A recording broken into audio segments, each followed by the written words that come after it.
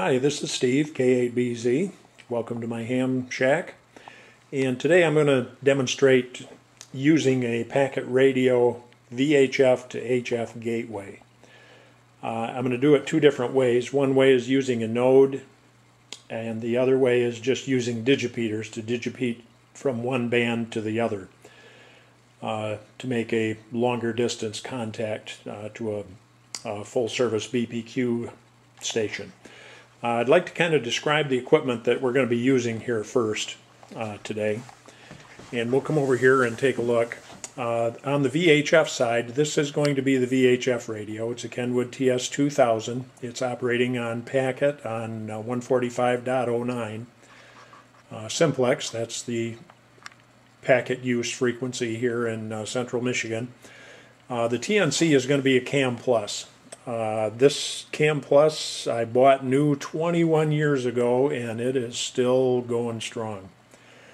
You'll see a lot of flickering there. The green bar there is the HF tuning indicator.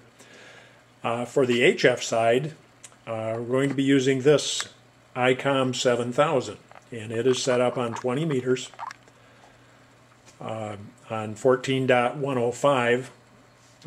And that's the 20 meter packet frequency. You'll see it's 14.101.59 operating upper sideband, and that puts us on the correct packet frequency for 20 meters working upper sideband.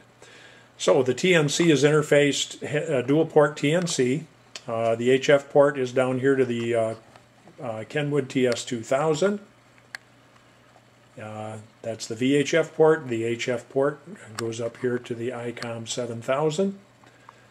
And then the packet information is going to show up. Whoop, the screensaver just came on. Packet info is going to show up over here, but I'm not going to record that with the camera. I'm going to use a screen recorder. So this just gives you a rundown of the equipment, and we'll watch what goes on the screen as we make these contacts, and I'll describe what's going on. Okay, well, describe what's going to happen here.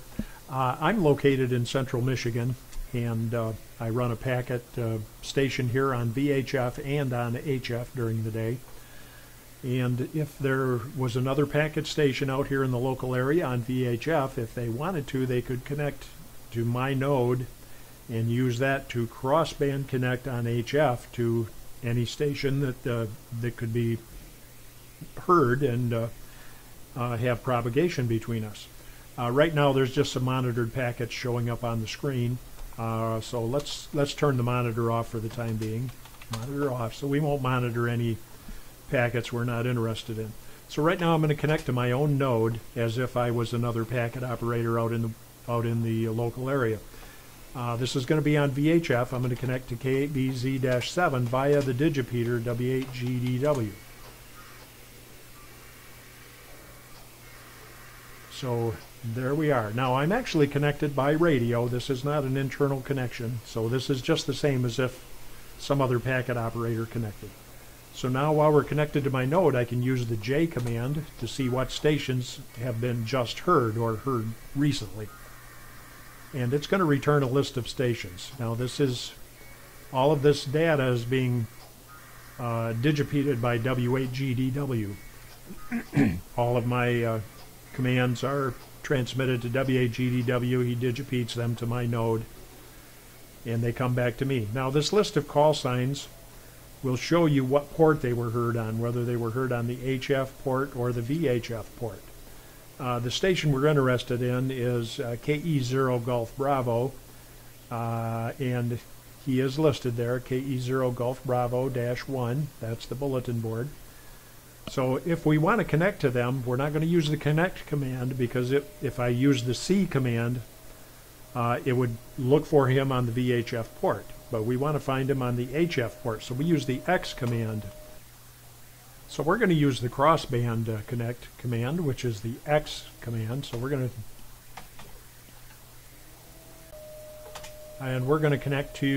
attempt to connect to KE0 Golf Bravo -1. Now that's going to send it to the digipeater on VHF back to my node. Then my node is going to attempt to make the connect on HF, and there it's saying it made the connection.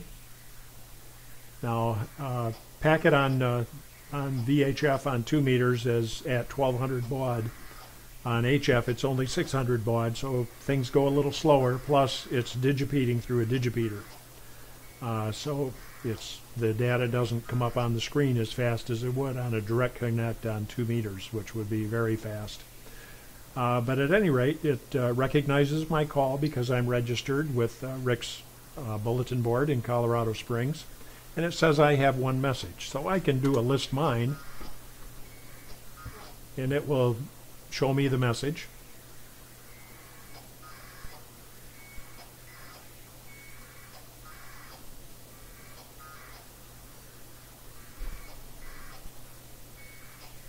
Okay, so it shows there is a message for me on the bulletin board. Now I'm not going to read it just now. I showed you how we connected via a node, so I'm going to send the B command and disconnect. And I'll show you another way this can be done by using a digipeater instead of the node. Okay. Turn the monitor back on for just a second so we can see something here. I'm going to send the I command, which is going to send an identification packet, and then I'm going to turn the monitor back off.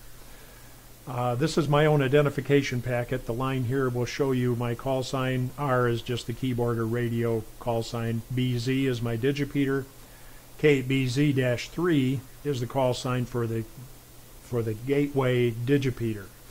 So if you put as a digipeater in your path, if someone put K8BZ as the digipeater, it would receive the packet on either band, HF or VHF, and it would digipeat that packet on the opposite band. So if we want to connect to the same bulletin board, KE0 Golf Bravo -1, we're going to do it via W8GDW and then via K8BZ-3. Now the other time we did it using my node, this time we're just going to digipeat crossband.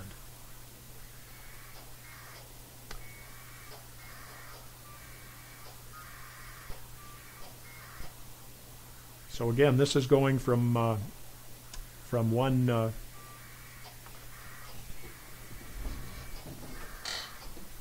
band to another.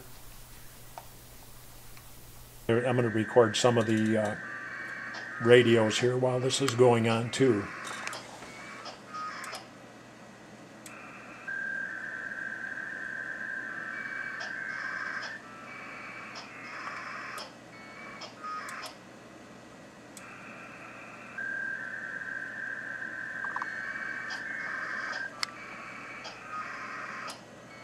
See, that just went to transmit on HF. Now that's, if you can hear it, that was the packet on HF. Now there's lots of other activity on the frequency here on HF right now, so all of these packets that we hear on HF aren't necessarily mine.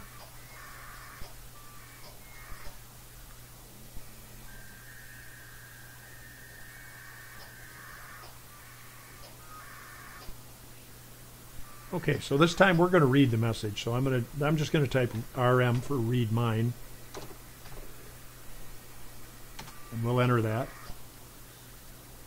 And I'm going to record some of the radios here while this is going on too.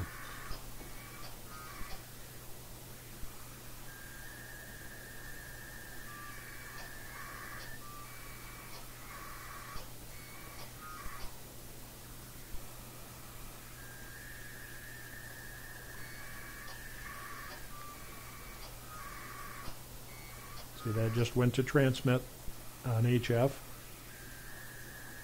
That's receiving a packet now on HF and transmitting it back to the digipeater.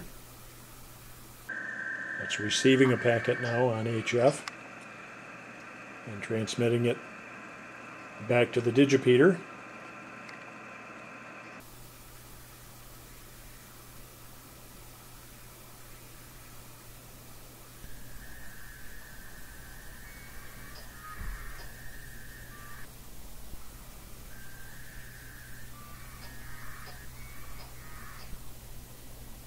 Okay, so there's the message. Let's delete the message. We're just going to do the kill my command.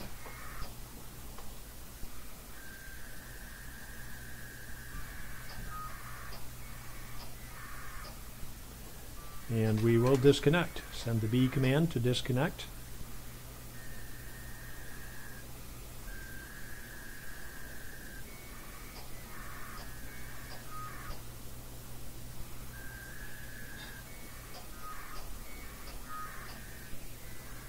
And there we go. And that's a demonstration of using a VHF to HF packet gateway, doing it two different ways, connecting through a node and also connecting using a crossband digipeater. Thanks for watching, and see you in the next video. 7-3.